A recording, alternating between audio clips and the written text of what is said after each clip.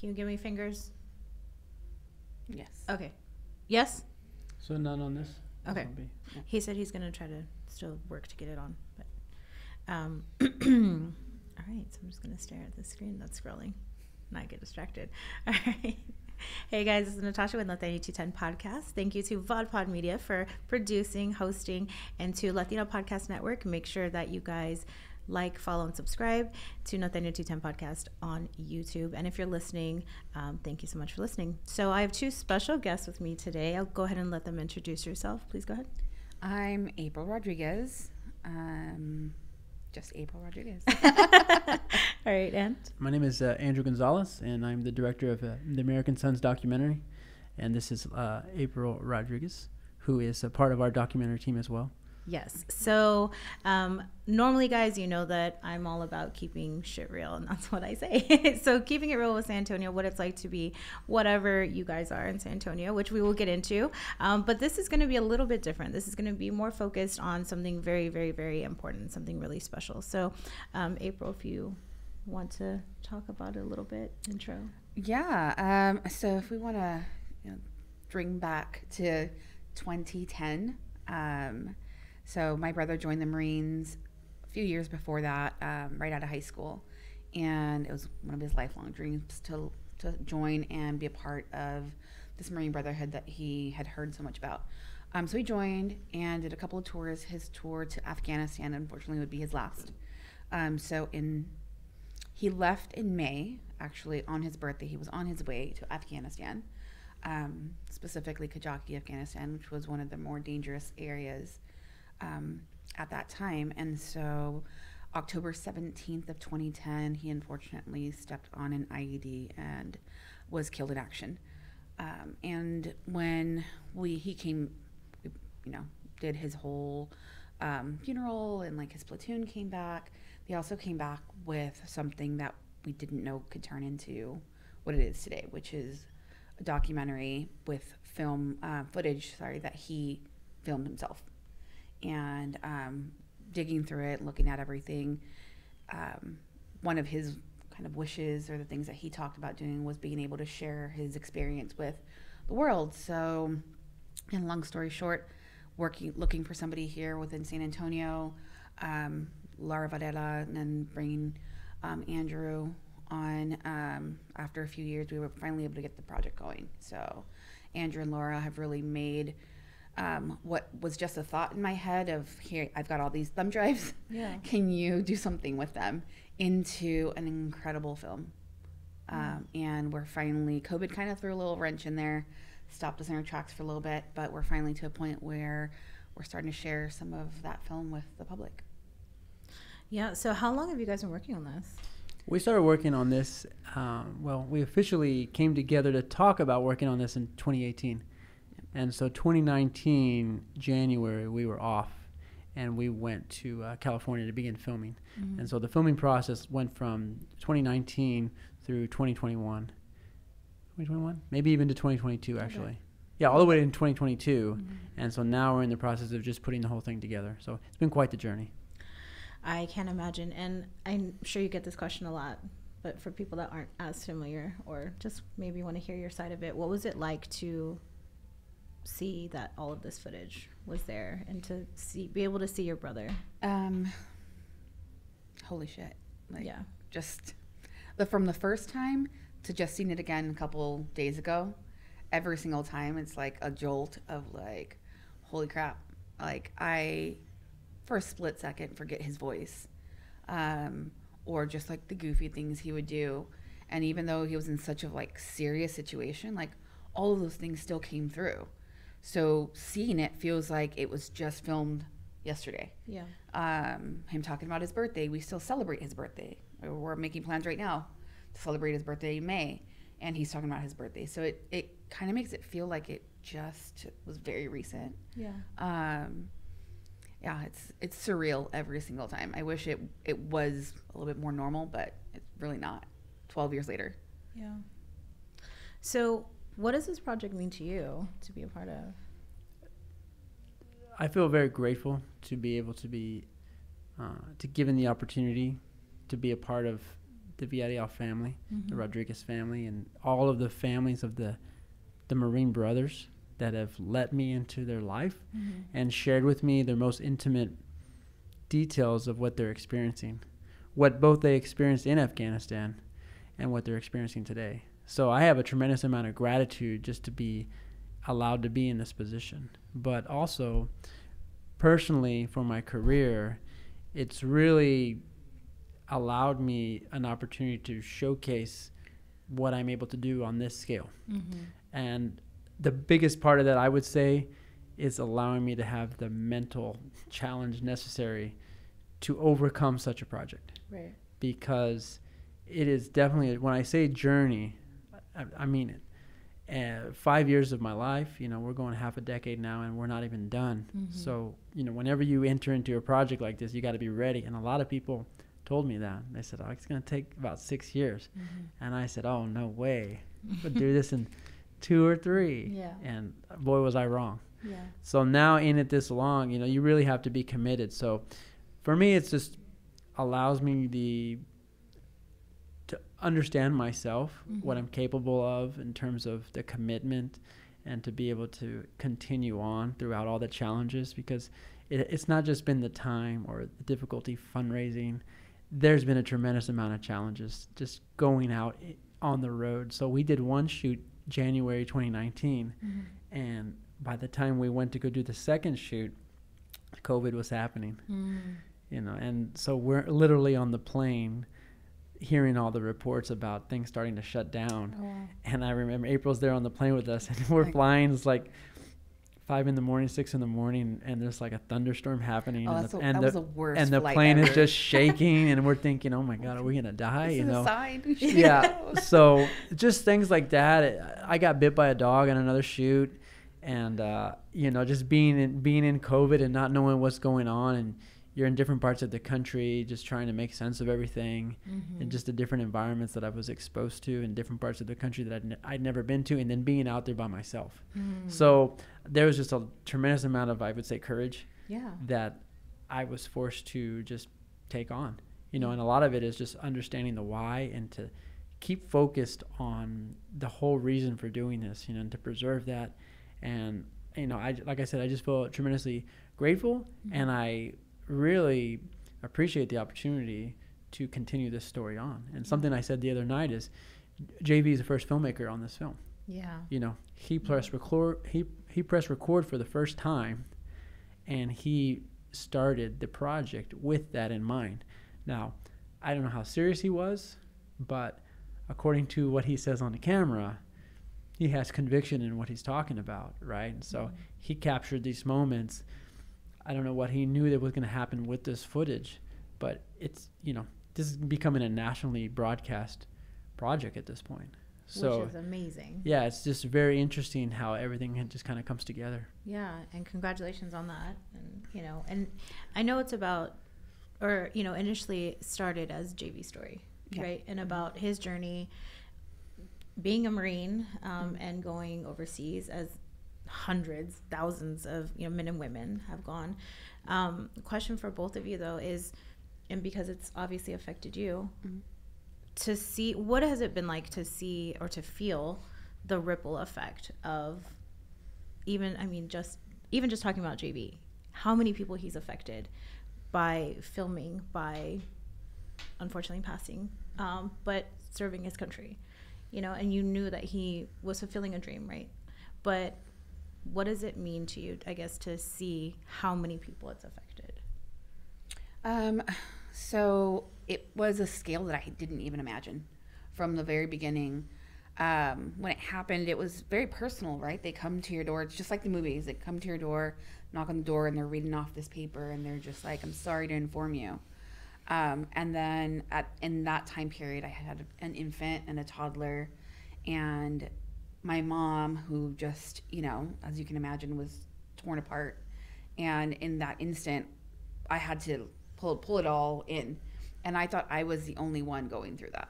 I thought I was the only one that had to figure it out while I was grieving. And I wasn't. Like, there was this entire platoon of people, like not just friends and family, which is completely different loss, right? You mourn the person that you grew up with and the person you loved, but the people that were in battle with him that either saw this happen, heard it happen, came back to be told, and then had to go right back into it. Like, that was the same position I was in. Like, I was in my own battle at that point, having to hear it, take it all in, and then just go right into action, take care of my mom, take care of my kids, go receive his body, plan his funeral. Like, I was in charge of everything. And so I didn't realize that there was, you know, almost 120 or so guys that went through the exact same thing, but in the moment, like in the moment. And that to me hadn't registered. Like, I didn't see how you can actually do that, you know? And so each one of these guys loved him profusely and had to endure that pain while still protecting our country. Like, it was a weight that I had never thought about somebody else carrying. And now every time I see that on the news or I hear of something, that's what I think about. I think of that ripple effect. Like, how are these people continuing? You don't have any time to process anything. And that continues to kind of be the story within this story, right? They never had that chance to truly process. And where are they today? What does that feel like today? And having to deal with that without that support system right there with you. You know, like I said, I was dealing with all this stuff, but I still had my mom and I still had my husband and my kids to kind of focus on me a little bit. But what happens when you come out of the military or come back from war and you don't have that, you know, the barracks filled with a couple dozen guys for you to lean on? Yeah. You know, what does that feel like? So that ripple is like continuous. It's not like a one-time like water effect. It's like a continuous drip that continues to like ripple over and over and over. And here we are 12 years later, and I think the feelings again are still there. Like, that it's so continuous, it's crazy. Thank you for sharing. Yeah. I appreciate you. What about for you as a filmmaker? Yeah, so kind of the interesting part of making this project is going in and not having a really strong idea about what we were trying to make, right? We had kind of a structure, right? We're trying to see what's happening 10 years after combat, because we got this footage from April, but we can't just make a film based around footage that, you know, of just one particular Marine, right? So it's like, what else is happening? What is this tied to? What other stories are there? So we kind of went in freely, and April set up just contacts with these Marine brothers that JV had, and we're thinking, okay, let's start to talk to these men. Let's find out what else is going on. And then the story started to take shape over time. So it's like many renditions of what we were doing has allowed us to come to where we are now. And throughout that process is where I was able to dig deep and understand, well, what is going on in this world? Because, I mean, I'm not a veteran myself, but I'm always somebody who sees beyond just kind of the surface level story, you know, because everybody has their own unique perspective on any one experience. Sure. Right? And even talking to these men, they have similar experiences, but they all have different experiences. Right. So it's like coming in there, listening to everything, and then starting to line up, okay, what are the similarities? What's the bigger story here? Right? And then you start to just follow that through and see where everybody's pain lies. You know, what are the challenges that they're dealing with so many years after, you know, that stem from this particular moment. So it's just like navigating that water and just trying to understand, okay, what's important to these guys, but also what is important to an audience who's going to watch something like this. Right. Because without the audience, you really don't have a film. Right. You don't have a project. So it's what is going to reverberate not just to the community who's affected, but the larger audience, you know, the general public who's going to watch this. And furthermore, what's the impact that we're going to create by putting a message out there? And then what's the action that we want that audience to take? Right. Right. And ultimately, it's just awareness, of what goes on. So one thing that I like to say is, like, it's easy to say thank you for your service, right? And generally, someone is going to say that when they see someone dressed in uniform, or they see someone walking around with a prosthetic leg, prosthetic hand, burn, something like that. Yeah. And it's easy to say, oh, wow, he gave so much, right? Because it's visible. Yeah. But the men in our film, they're very young, very healthy looking men, but very challenged Yeah. mentally, and their pain comes from internally. So they'll have nerve damage, like unknown nerve damage where it can't be diagnosed. It's just pain, and the doctor, so it's like, here's some pills to deal with the pain. It's like, well, when is this going to go away? How do we heal this? And they're like, well, we don't really know what that is, right? And they know it's sometimes you fall, your spine gets compressed. Well, what do? You can just get therapy for that. You can never really heal that, or a back issue, sciatica is a common thing, TBI.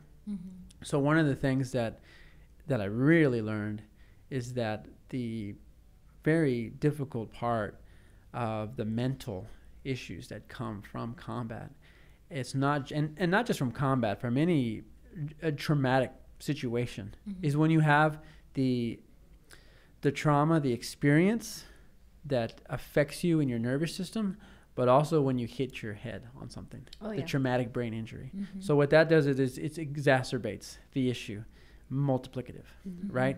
And then when you have an injury, physical injury, tied with an emotional injury, it's something that's just imprinted inside of you.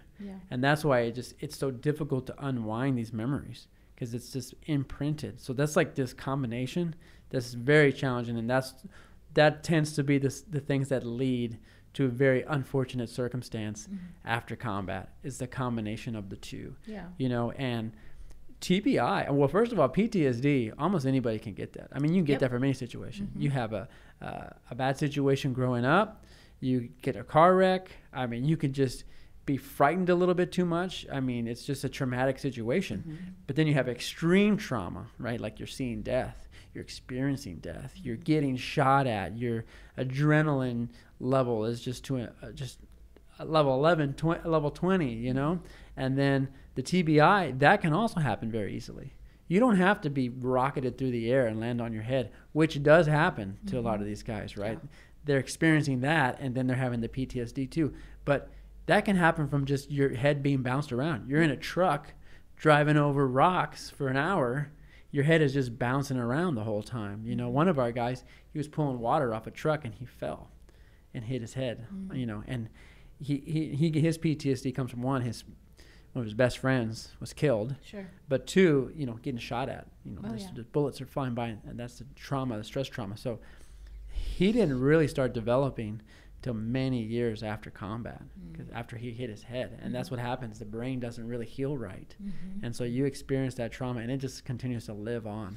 So it's not just the moments like, oh, I got wounded in combat. It's like, okay, that's what happens. Now what happens next, right? You go to combat, you get wounded in a very traumatic way, and then the next thing you know, you're leaving.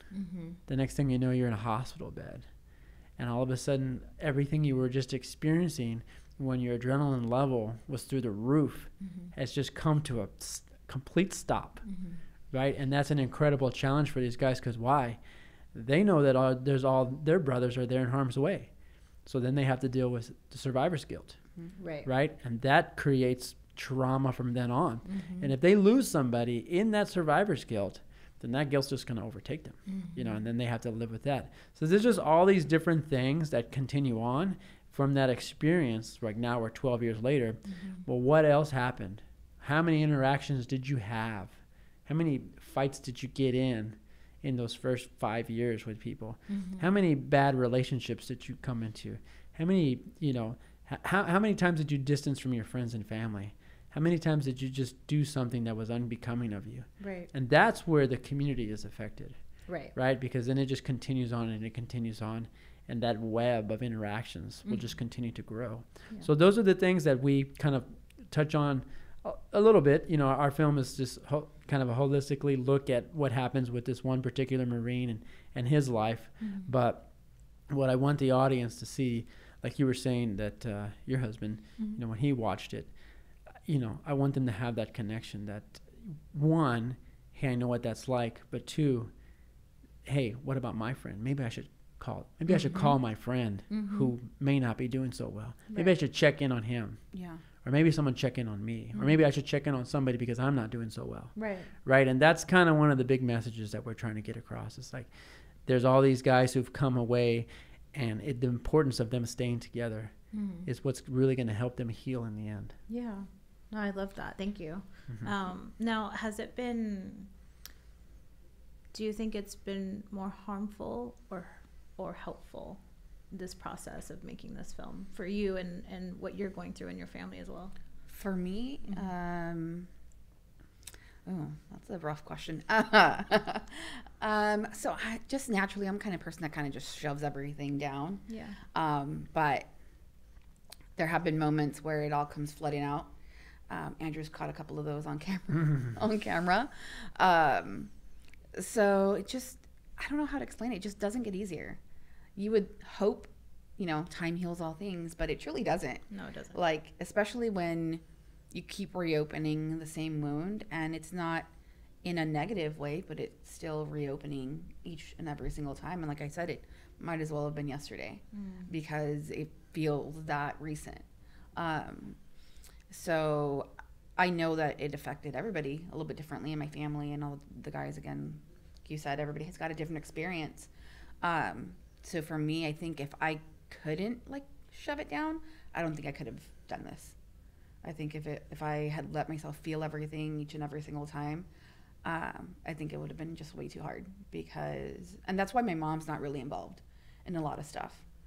She will always throw me in front of a camera, or have me do the interview, or have me have the conversation because, I mean, as you can imagine, losing one of your kids, like there's no way you can muster that kind of courage and like be in front of everything.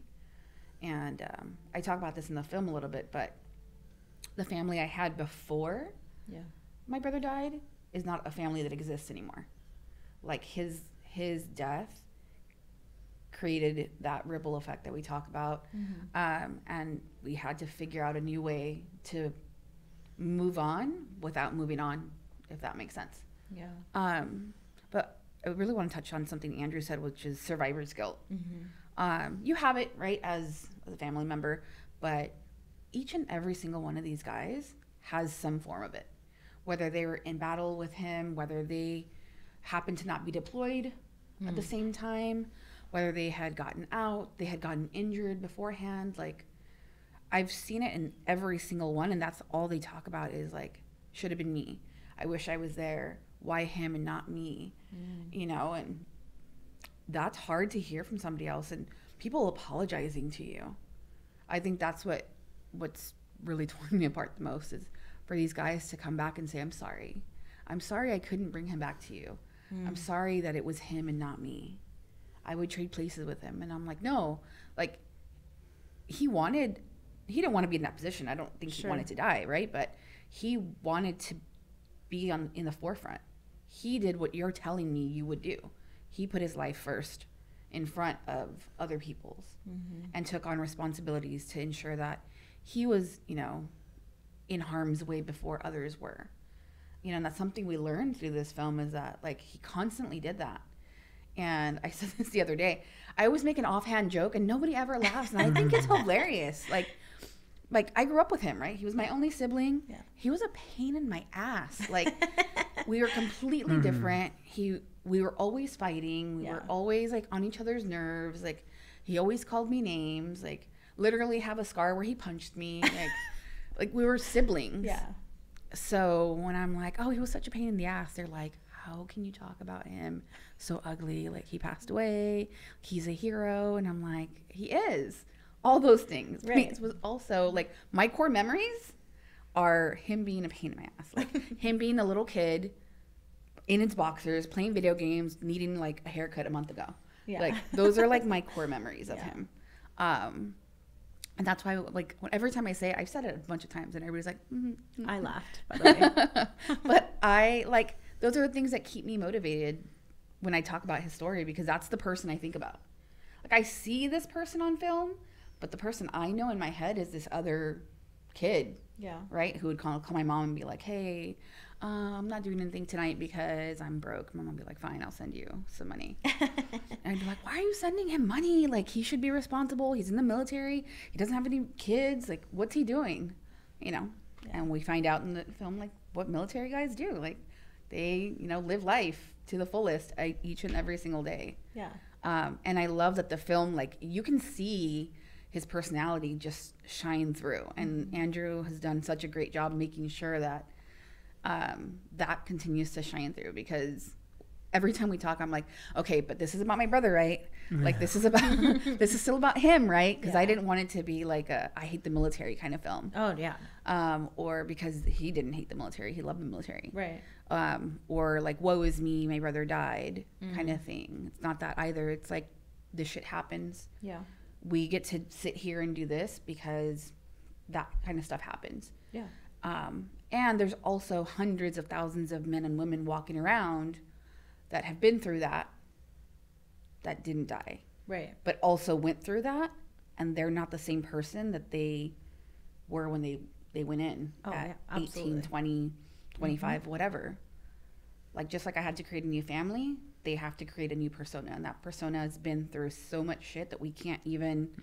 I keep saying shit. It's my word of choice. This is an adult show. Yeah, like they've been through so much. Like, you can't comprehend it in this film. Like, you see a little bit of it, you hear the sounds and stuff. And I was looking at some of the guys, and I could just see, like, when you heard the firing, the bullets, the tanks, and all that stuff, they're just like taken back to that moment. Yep. It's like, you know, I don't know if you guys remember Disney Kid or you from the Raven show where you see like the little spinny eye. Oh yeah. I feel like that's like what they went through. They were like, holy shit, like I'm right back in there. Yeah. Has it been hard for you emotionally to make this film, or are you able to separate yourself from what's happening and versus like your vision as a filmmaker? This film has been extremely challenging for me. You know, one of the things coming up, wanting to do this with, you know, not everybody wants to do documentary. Sure. But I enjoy the realities, and I want more people to experience reality, because, like, for instance, let me just get a little off topic, but if you're going to eat meat, you should see how the meat is made, right? You should see how the sausage is made if you're going to eat it. So that's kind of been my perspective on just creation in general. And I always kind of went towards that style of filmmaking. And I will say, this being my first feature and the amount of time it has taken to make this project versus the projects I've done in the past, which are like, you know, 5 to 8 minute short documentaries, you're just in the world so much longer, right? My other things that I've made, you can go shoot for 2 days and you're done. Wow. And the project can be put together. But I've shot 150 hours of footage. Wow. For this. Not that doesn't include the footage that we got from April. That's physically going out and shooting this much footage. And physically, like, he wears the camera on his person. Like, I'm like, a lot of times, especially through COVID, it was just me out in the field. So I'm booking all the accommodations, the flights, traveling, and then I have to shoot, and then I have to direct, and I have to plan and produce, and everything all in one. And so this material is very heavy. And what these guys go through is extremely heavy. And so, being the type of filmmaker that I am, which is immersive, I have immersed myself into that world. So when I would go alone, and I would stay with these guys whom I didn't know very well, by the way. So there was always that thought of what could happen in the middle of the night. Did I say something? Did I say the wrong thing to somebody, and now they're not happy with me? Did I bring them to a place in their mind that's not a good place? So going out, that was always a concern. Of course, let's just say courage, right? Which sometimes is good, sometimes is bad. Courage would always supersede that. I'd always go beyond and say, I'm a filmmaker. This is what I do. This is the project that I'm chose to make. All costs. We got to make this film. And so that's how I would hard charge into the fire, like just to make the project. Yeah. So the subject matter, very, very heavy. A lot of these guys, one of our main characters, I mean, he didn't want anything to do with the project. And I would hear that he would like not want to do anything with the project. He didn't want to speak, but then he was always asking about it. So when I met him, I don't know what it is about me. I tend to make friends easily. But when I met him, he just kind of unloaded a whole bunch of stuff on me. Yeah. And it's like he opened up like, and it was just like hanging out kind of thing. I wasn't filming with him. We just hang out.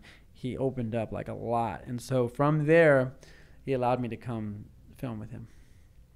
And I filmed with him a lot.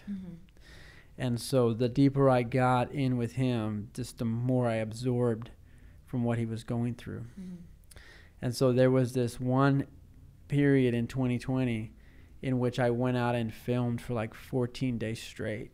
And this is like heavy duty filming where I'm traveling on my own. I'm carrying 3 bags and they all weigh about 100 pounds a piece. Oh, wow. And I'm moving with that. I'm booking my own stuff, booking the car, driving, getting there. We're going from one place to another. We traveled. We went from Tampa to another place in Florida. No, let me back up. I went to Miami, then I went to West Palm Beach, then I went to Tampa, then I went to this other place like south of Tampa, and then we went to Los Angeles, and then we went to San Antonio. Wow. And I filmed every single day that we were doing that, and I was doing all those other things that you have to do. And I'm there being the liaison and the just, I don't want to say caretaker, but I'm taking care of everything as we're doing, because this isn't like my producing partner or my, it's just someone that I'm filming. It's allowing me to so he's just living his life, going along with me. And so he doesn't normally leave his house like ever. And he hadn't left his house in a long time. He hadn't seen any of these guys that he was about to now connect with in a very long time. And so that process for him was really emotional.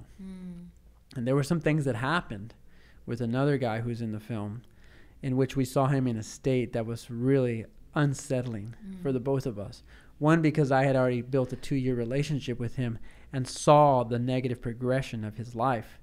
But for this other character, he saw his friend in the flesh in a way that just deeply disturbed him. So that whole period, and that was one else on the trip where I got bit by the dog and the COVID and all that stuff. So it was just like high tension the whole time. So when I came back and we were here in San Antonio, I just had a complete mental breakdown. Wow. I was just mental exhaustion, frustration. I was just over, like, I mean, it wasn't like over the project, but I was just like, this is just way too much. Because it is. I mean, you normally don't produce this way. No, most people would never do that. And many people would think I'm crazy. And they did. They said they would never do something like that. But this is a different kind of project. Right. The show must go on, and that was the time we had to capture all this stuff. And so after that, me and my girlfriend, we went on a little sabbatical, and I had to recharge. But that was extremely, extremely challenging mentally for me. And I was at my wits. But throughout the course of the project, I've been at my wits like pretty much every other day. As you have to continue powering forward, because this project is like, it's not funded. It's like we have distribution, but it's not like they provide you funding to go make the project and you can pay yourself a salary. You have to continue to make the thing. There's a timeline that you're on. And so to get the project off the ground, the credit card came out, and I'm swiping the credit card, and then all my cash reserves, those are going out to pay for everything. And so but that just goes to show you that when you take a leap of faith, when you go all in, good things will happen. So shortly after that, I would say within 10 months we got our first grant, which wasn't paid out for another 10 months after that. So it's like took 18 months from the start of the grant to getting it. Took a considerable amount of time, but you know, all these little things, they really weigh on you over time. Oh yeah. And so that's what I'm saying, when you have to be really focused on why you're doing something, like, and committed. Yeah. And so it has weighed on me. It still is weighing on me. And that's something I didn't realize for a very long time. I didn't realize that I would absorb so much energy from the people around me. Oh yeah. You know, and I didn't even understand what that was. And so I have a friend who's a therapist, and she said, how's your mental health doing through all this? And that's something I didn't even consider, because I'm thinking, well, these guys are so much worse off than me. What do I have to complain about? You know, I didn't go through all this stuff. But then you start to realize, oh my gosh, like, yeah, my mental health is in complete chaos right now. You know, I'm just like up and down and irritated, and I'll just go into bouts of just like, why am I doing this? What's the point of all this? Like, why did I ever do this to begin with? And that's like every other day sometimes. You're a little bit of their therapist too. Yeah, exactly. I'm like the therapist too, because I'm just sitting there listening and like also helping me. And you know what? One thing that's really amazing happened.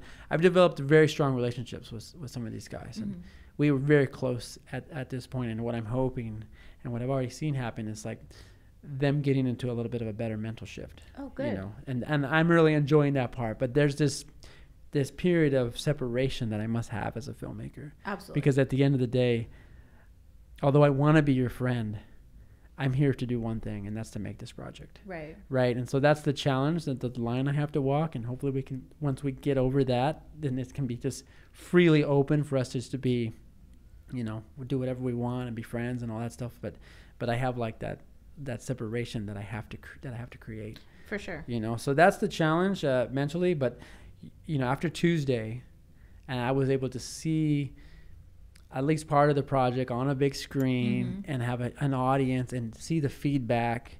You know, we got a new grant last week. So that momentum, it just like gives you this little jolt. Right. Like, extra push. You know, and it's just like, it seems like when things are like the worst, you get a little jolt and you can come back up again. So that's kind of where we are right now. It's like, let's get that momentum and let's just move forward. And that's why it's wonderful for you having us today. It's like these elements that are just starting to come together, you know, and I just owe that all to, you know, us having the ability to just put it out there, you know, and to hear from the community. And I love where we are now. We're in a great place.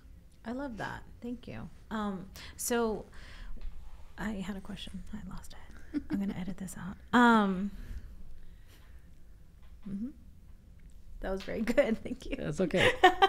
We got plenty to say. Okay, I got it. Okay. So for both of you, because again, this means something different for both of you.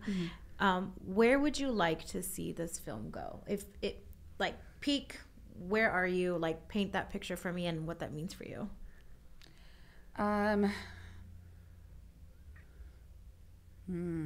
So initially, right, telling my brother's story. Right, letting his legacy live on, because I mean, I've only got 2 kids. He didn't have any kids, so this is the only way to tell his story, and to share his legacy beyond the couple generations we've got left. And I think it's important to get that piece out there, and let the world see what we missed out on, you know, for the last however many years and however many years forward, but also to bring awareness.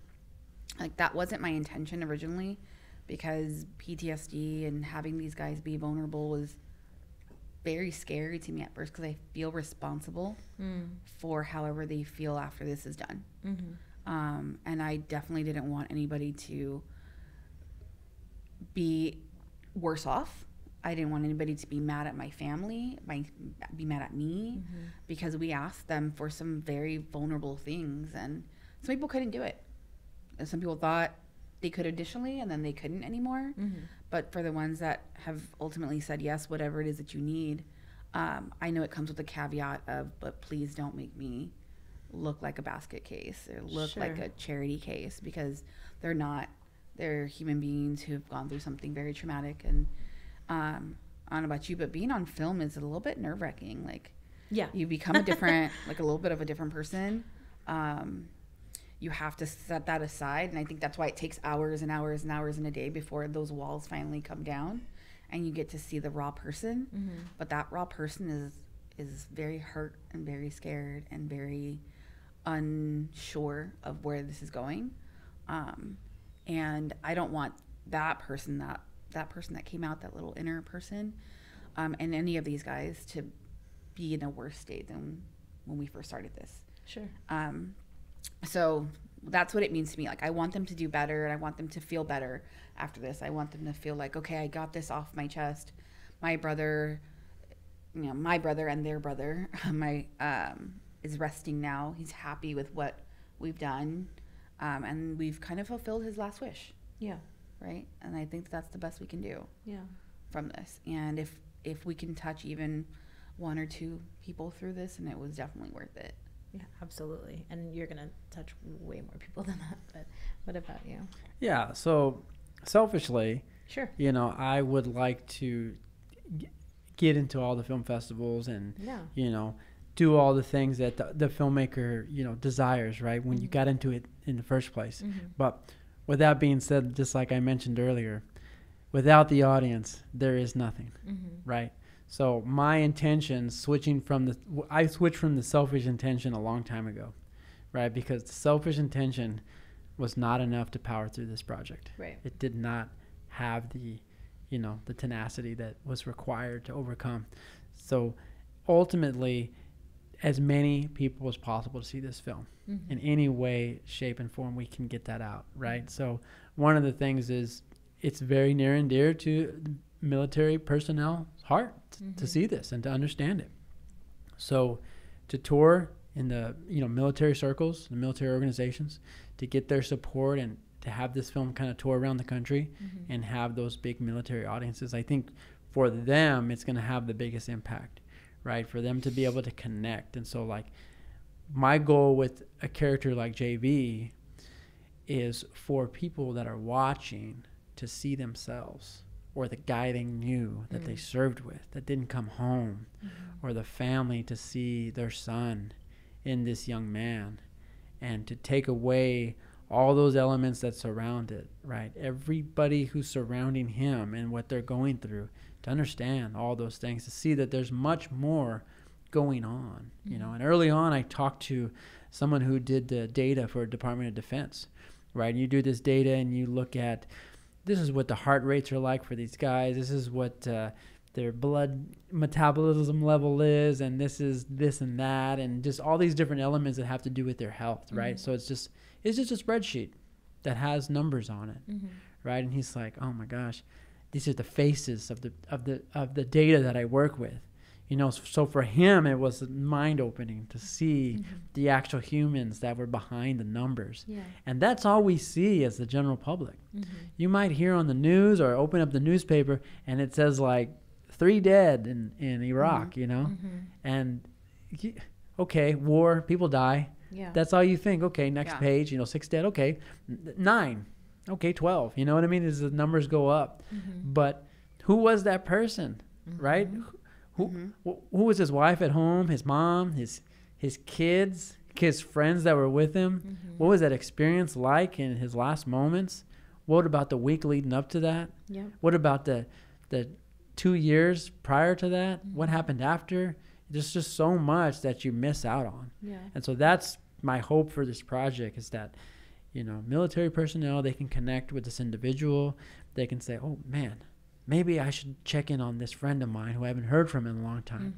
And then the general public can see that war is a lot more than just what you hear in numbers. And also, when you decide to go into a new war, maybe you should take a little bit more of a pause before deciding to send more troops in. Yeah. Because I will say, this operation that JV was a part of, this was a secondary push from Obama to send more troops into Afghanistan, right? So it's like, when you make these decisions, Right. why?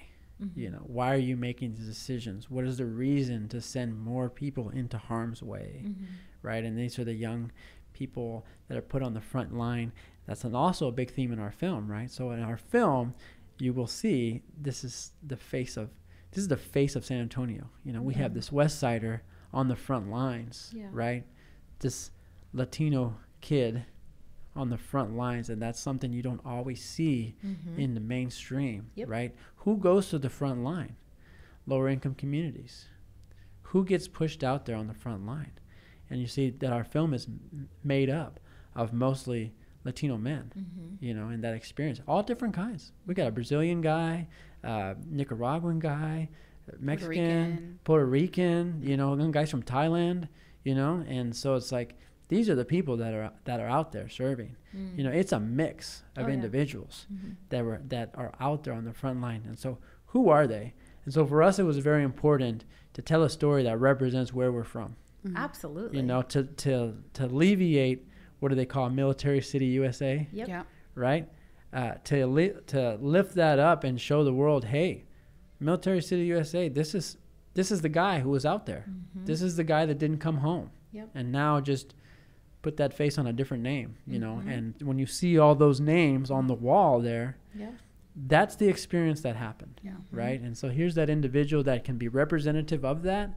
And then we hope that we can just share that story with as many people who are interested, you know. And by the looks on Tuesday, I think it's going to go pretty well. You know, I'm excited to see the turnout, and I look forward to engaging with individuals after, you know, these screenings that we have. Yeah, absolutely. We are going to wrap up. So I do want to talk about how people can add to the funding, where they can go, how they can follow up with the progress of the film. Yeah. So filmmaking's expensive, guys. I didn't know that. I thought it was like, you know, a little bit editing YouTube on an iPhone. Simple. But no, it's extremely expensive. Yeah. And again, Andrew, like you said, he's eating last. He put stuff on his credit cards, and I didn't connect those things at first. I'm like, how are you paying for all this stuff? He's like, it's me. My little plastic card. Yeah. So we've been lucky enough to get some grants, and Laura and Andrew have worked their butts off writing grants and working with people to help with that. And it seems like a lot of money, but it's not in the grand scheme of things. So now we need the community to pitch in and help us get this off, not off the ground, but off into the broadcasting of this film. And so we still need quite a bit to go. So anything that you guys can donate at americansonsfilm.com/donate, or going on to the Instagram or the Facebook under the same name, American Sons Film, and finding the information there. If you can share it with as many people as you can, that, you know, you never know what connection leads you to the next connection. And like we said, this is definitely homegrown. Andrew's from San Antonio. I'm from San Antonio. Laura's from San Antonio. And I love that. We need our community to pitch in and help. Rally. Absolutely. Yeah. So if anybody's interested, like you said, donate americansonsfilm.com/donate. And if you can't, we would just love you to share. Or if you're involved in any organizations who would be interested in a project like that, whether it's filmmaking or the Latin community or the military community, all these things, anything you're involved in and you think someone might be interested in this project, please reach out. We're on Instagram, Twitter, Facebook, the website americansonsfilm.com, but also you can catch us at americansonsfilm@gmail.com. Send us an email, reach out, and let's just see how we can work together. We'd love to work with you guys. Yep. Yeah. And one last thing. So I don't think in this whole thing we've said my brother's actual name.